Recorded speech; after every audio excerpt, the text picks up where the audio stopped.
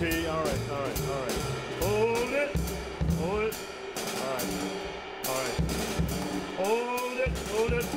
All right. Hold it. Thank you. All right, that's good. So you warmed up a little bit. So in a little while we're gonna play some music. But actually, you guys have some talent. You really do. I want to address a little bit. We want to talk a little bit about the solos. Now, of course, you know in this tune that all the chords are dominant chords. So when I hear a major 7 against a dominant chord, unless I really hear you resolve it properly, then I'm going to say you don't understand what you just did. All right? Now I'm especially talking to the first Daniel that took the solo on the saxophone. Okay? So you need to listen. I mean, because you have some music in you, but you need to listen. You're at that place where you need to hear the harmonies. Pay attention to the harmonies. This is an ensemble. An ensemble is a group where you kind of feed off of each other. You kind of listen to what the pianist is doing, what the pianist is playing, and the guitar, and hope that they're playing the right chords. Right? But assuming that they are, you want to make sure that you're playing in harmony with them. And if you make a mistake, you're listening so intently that you'll be able to resolve that mistake properly. Okay. The other thing I want to talk about a little bit is the second saxophone player. You played some interesting things, and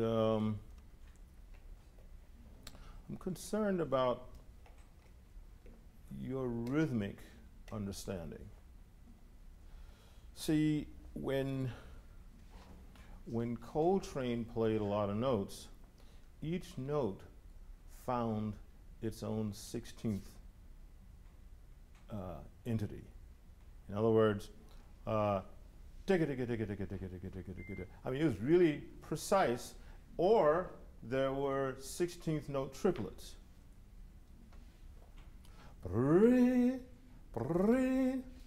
Right? So you've got to figure out what you're doing, and you don't want to just, I mean, there's a little bit of thought in what you do as an improviser.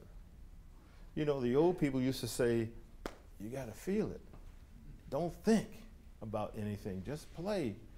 But you can't isolate feeling from some thought. And you can't and you shouldn't isolate thought from some feeling. Now, also, I mean, I know you like to play that little B flat down there, but you know, just make sure it appears at an appropriate time. Guitar solo was pretty good. I enjoyed that. That was right in keeping with, you know, the harmonies, and Ted on bass, right? Yeah. Sort of reminded me of a Midwestern bass player.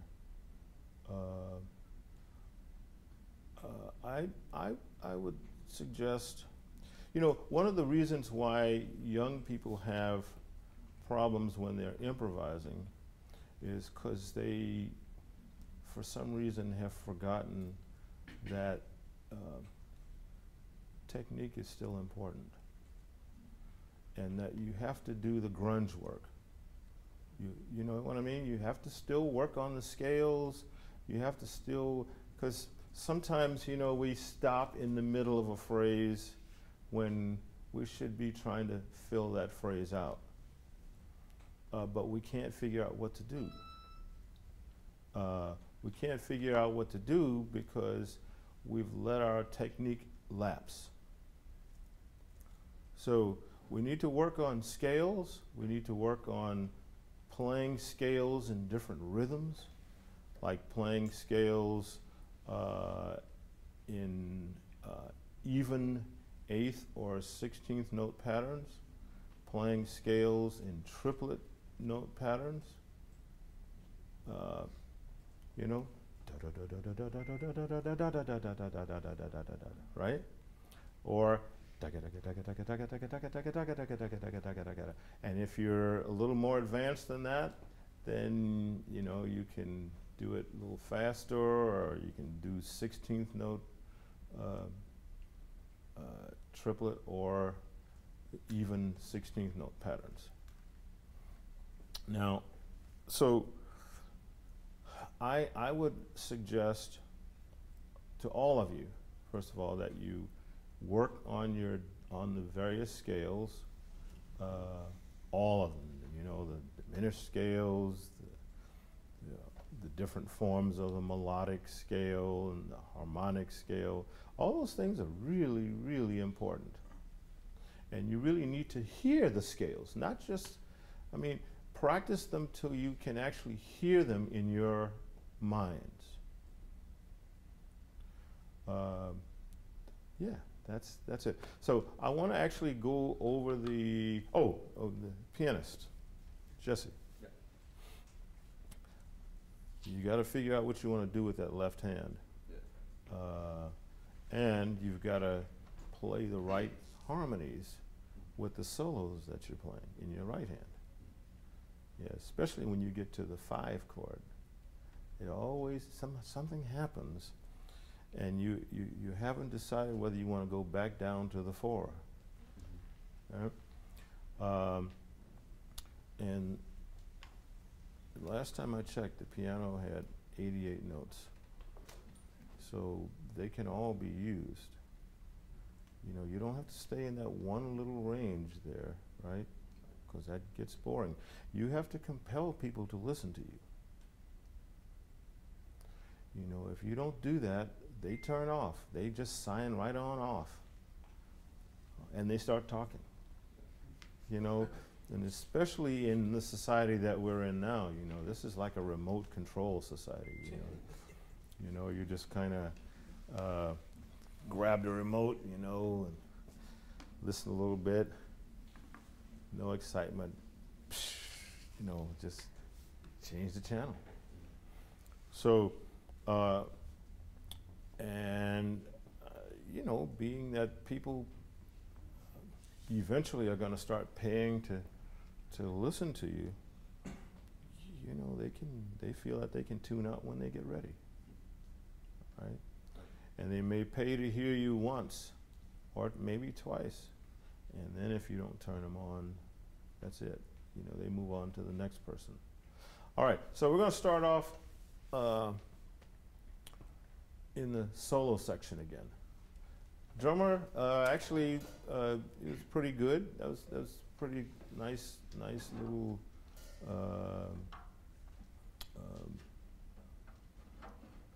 fours and I mean, you know, it was pretty good.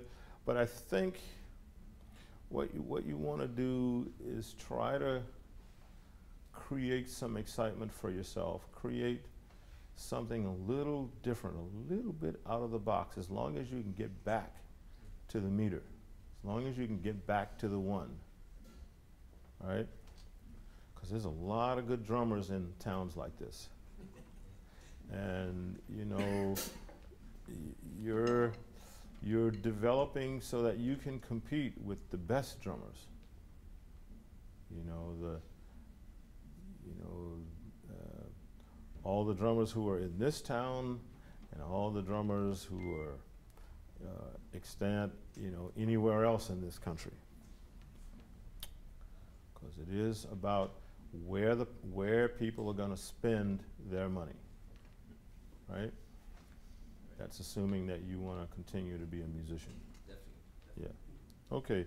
So let's start with the piano solo, and then go to the first Daniel that played the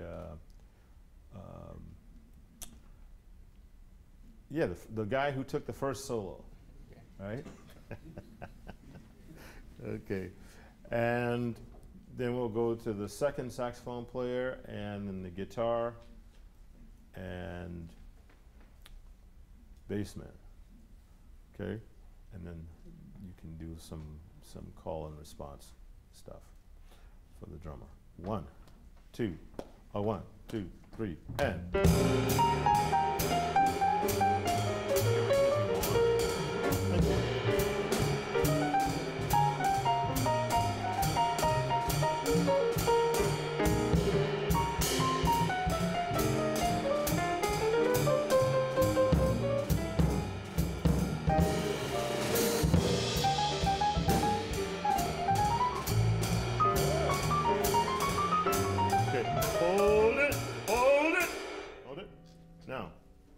So what we want to do is, since you have two hands there, we want to have you punctuate a little more. I mean, I hear what you're doing, and it's not bad. It really isn't. But I want you to accent it a little more so that by the time it gets out into the audience, people really understand what you're trying to do. All right? Same place. 1, 2, 1, 2, 3, 4.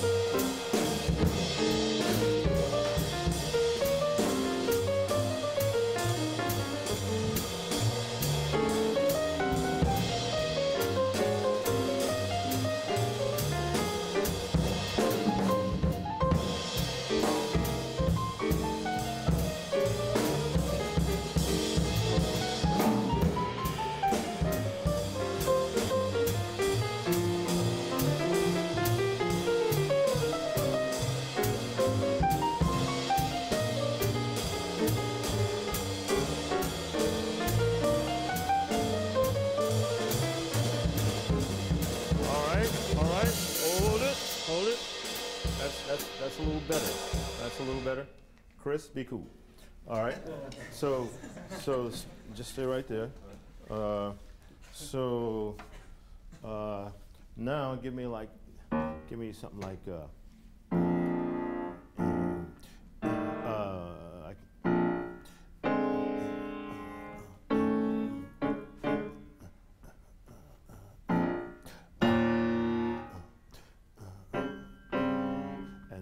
You see what I mean? Yeah.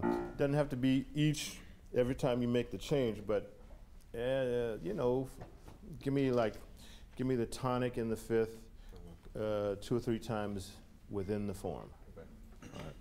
1, 2, 1, 2, 3, 4. You gotta play the right changes.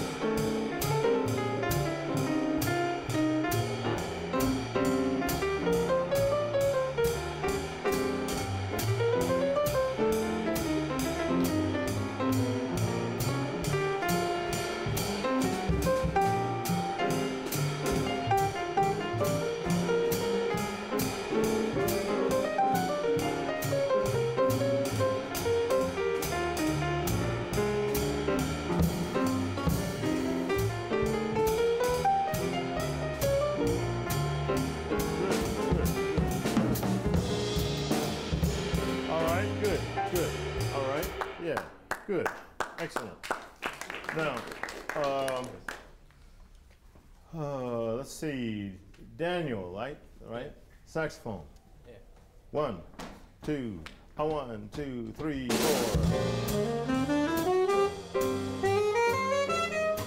Hold it, hold it, hold it, hold it. Now, do you have any idea of what you just did? Yeah. Can you tell me about it? I started out with a whole tone scale. Okay. And But then I played the flat 9 on the C. okay, all right. But why did you play the E flat when you played it without actually resolving it? See, where you are right now, I'd like to hear you resolve that. Okay. All right.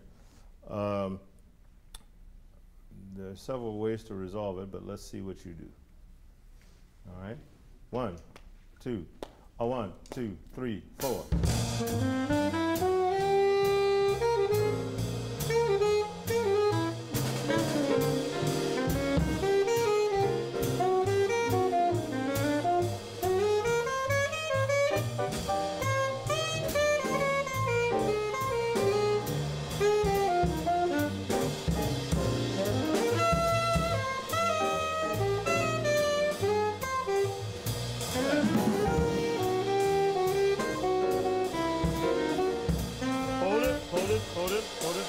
Now, Daniel, come over here by the piano. All right.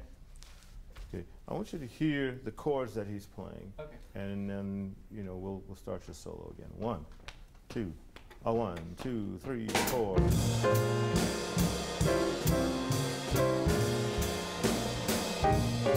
hold it. I guess my communication skills are not that good, but I want you to listen while you're playing. Oh, okay. Okay. Okay. 1, 2, 1, 2, 3, 4. Deeper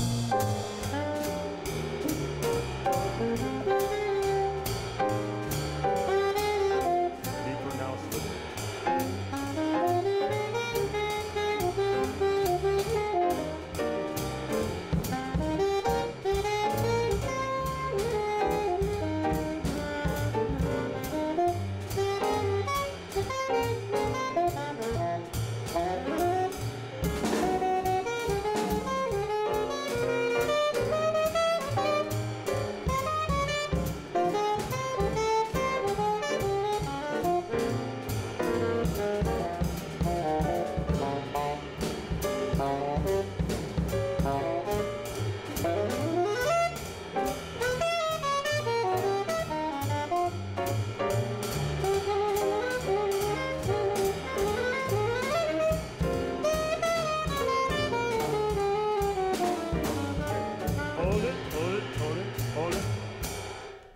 Now, that's not too bad. That's not too bad. What I want you to do right now is try playing on each chord phrases that have notes that are really close. Okay. You know what I'm saying? Yeah. And then try to do that with the next chord, and then just keep your solo really closely cropped. Okay. All right. And let's see what you come up with. No compound stuff right now. Okay. Okay. 1, 2, 1, 2, 3, 4.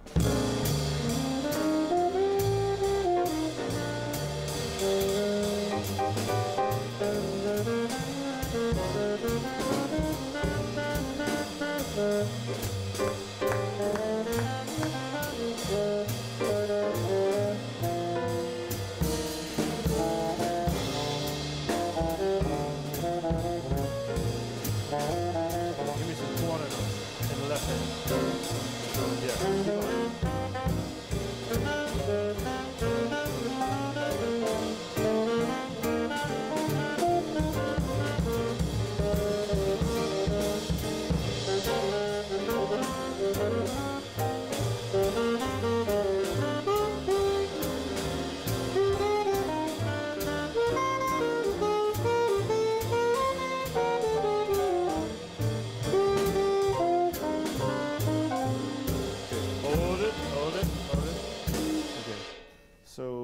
still have that little thing where we're playing a few notes.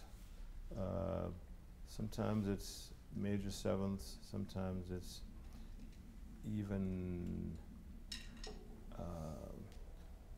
other tones that are not necessarily chord tones. We're soloing, you and me. Okay. I'm accompanying you. Here we go. 1, 2, 3, 4.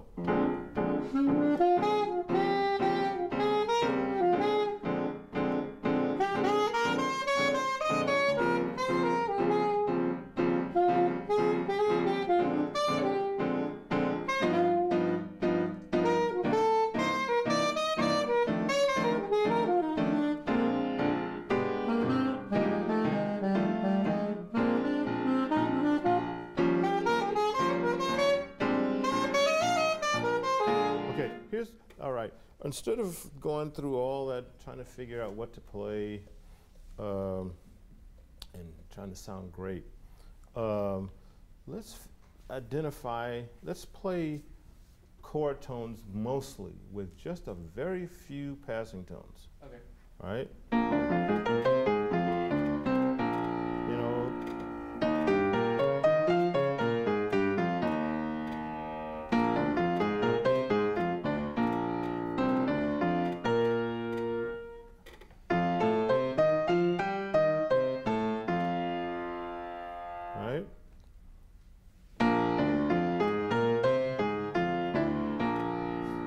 You can put a few passing tones. So we're looking at 1, 3, 5, 7, 9. Sometimes we can put the 6th in there, or the 13th. Okay. All right? All right? So here we go. 1, 2, 3, 4.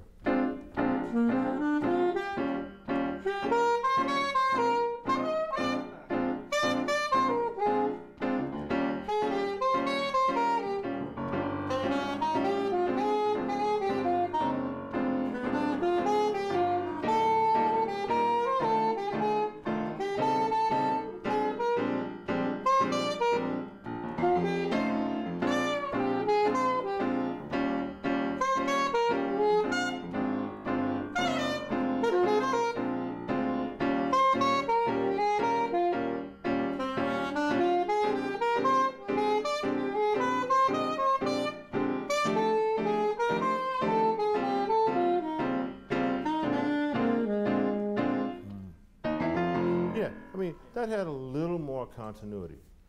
So I think what you want to do is, while you're working on stuff and you're working on soloing on blues, and remember all these blues pieces, well, most of them have dominant chords, right? I mean, they start on dominant chords and they end on dominant chords, especially this blues. Now,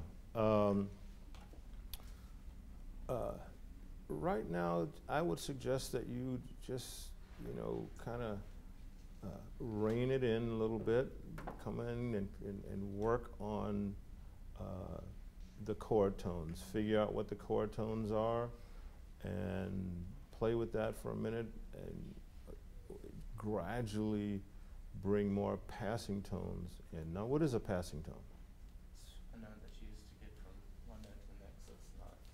So you don't lean on it too long, do you? I guess so. Yes, so. Okay. All right. Okay. All right. All right. Let's hear it for Daniel. Yeah. All right. So let's work. You can get back to the piano, Jesse. The other saxophone player. Oh. 1, 2, 1, 2, 3, 4.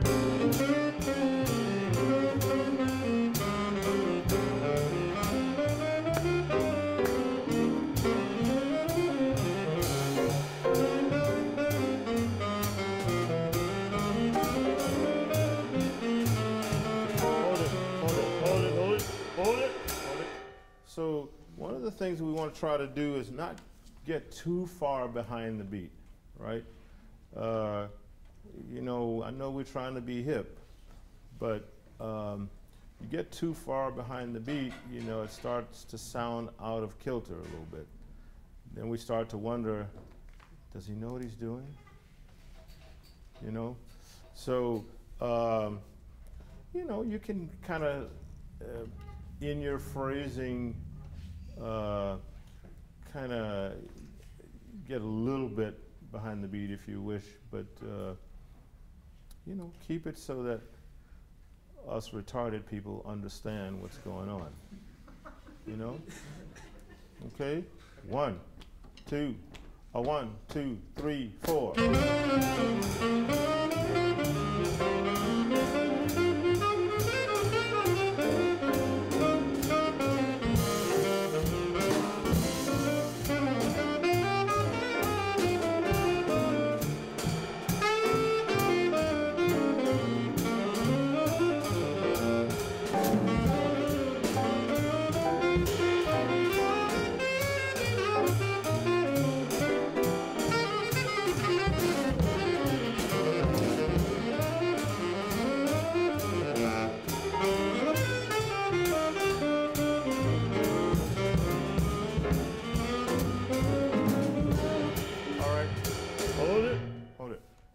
That's not bad. That's not bad.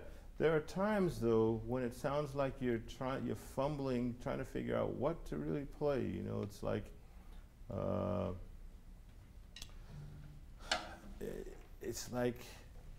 when you hear piano players playing like 2 keys at once by mistake or something like that.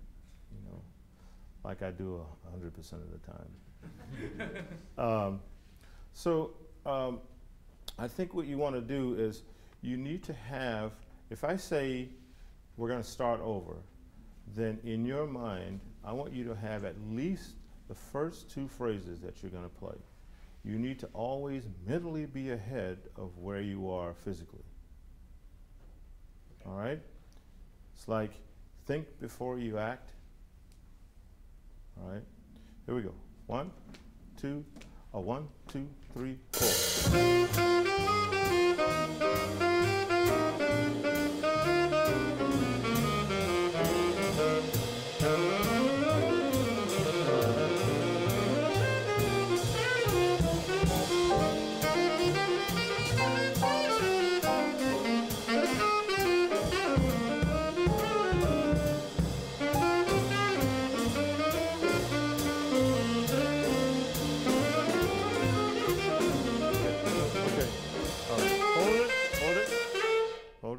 See, if I had a tape recorder, I'd play that back for you so that you could hear those instances where it sounds like you're fumbling just a little bit. I know, I hear it. Yeah. Okay. I know. Okay, and you know, so there are a lot of people who may not hear it, but the people who are musical will kind of understand that. And again, it's like, I don't know. What's he do? Does he know what he's doing? Or is he trying to do too many things at once? You know? So have an idea. If you're gonna be ahead of where you start, as you remember what I said, have at least two phrases that you know that you're gonna play when you start. And that should keep you ahead of the game. That should keep you ahead of, you know, where you are physically. Right. We're going to try this again. 1, 2, 1, 2, 3, 4.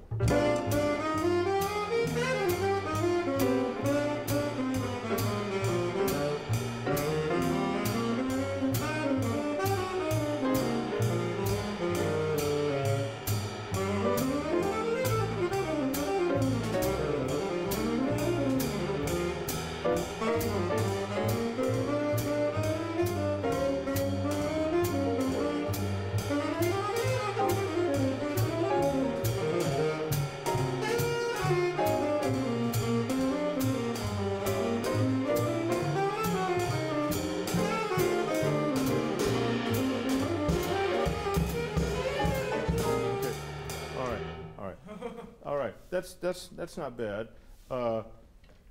You know, you got some talent, fella. You know, we just need somebody. You know, you just need a little work. You need some conceptual work. Okay. Because you know, you've got some stuff. All right, let's give him here. Yeah. So now we're going to work with Ted. Yeah. Solo. 1, 2, 1, 2, 3, 4.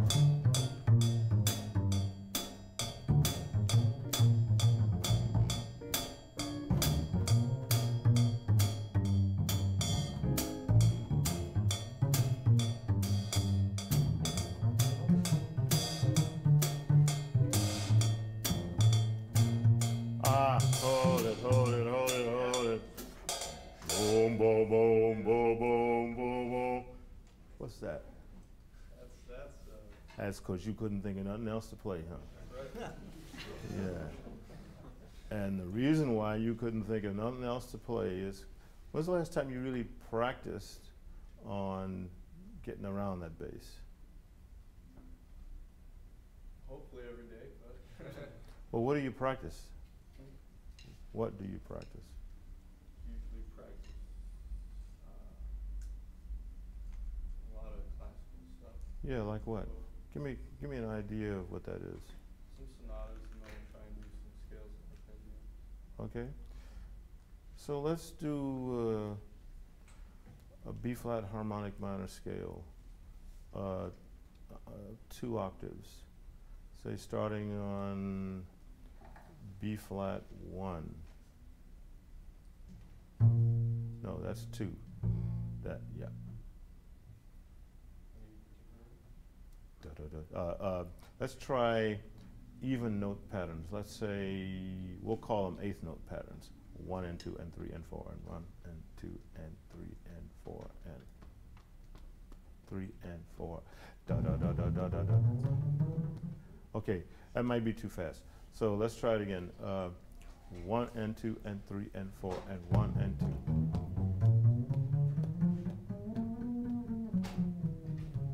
2. Okay, so you hear yourself playing the same note twice, right? Let's try it again. 1, 2, 3, 4.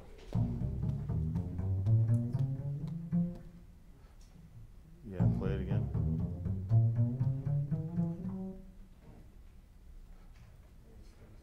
Yes.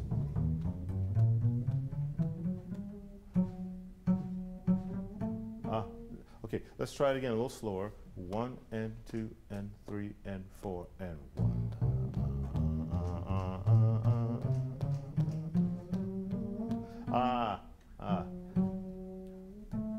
Yes. Yeah.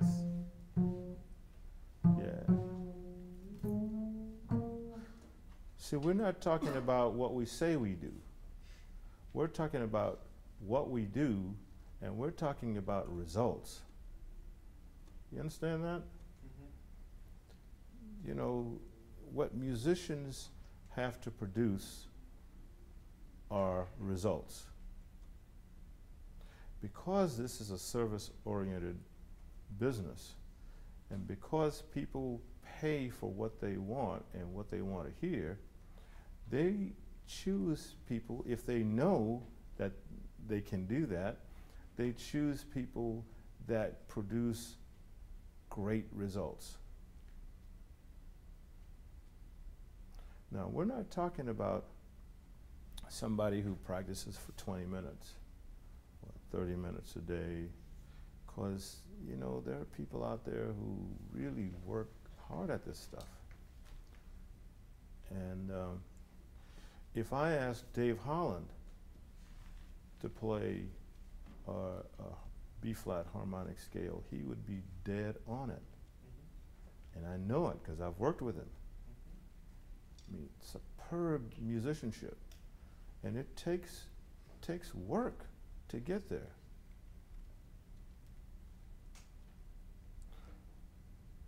if you can find my For All Seasons CD, he's on it. You should check him out. And so, I mean, little do you know it, and little do any of you, I mean, maybe none of you may know this, but once you get out of here, get out of school and put yourself into that professional market, you're competing with everybody. I don't care how good or bad you are. You're competing with people who, you know, they'll do what they need to do to take your gig if they don't think you're good enough. Yeah. So let's hear that scale again.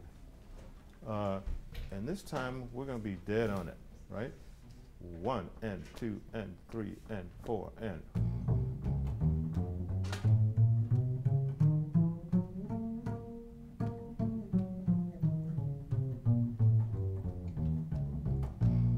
All right, that's a little better. That's a little better. Just a little, one or two notes a little out, but that's the idea. And so what you need to do is, you know, work on facility, because that's why you're playing major sevenths and, you know, twice, and tonics twice, and you know, flatted seconds twice. You shouldn't have to do that. So, all right. I want to try one more thing with you. Why don't you build me a Mixolydian mode starting on B flat.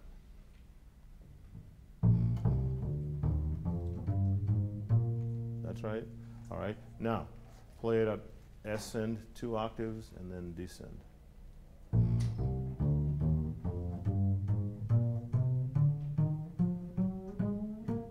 Okay. The 6th was out. Yeah. Okay. All right. Try it again.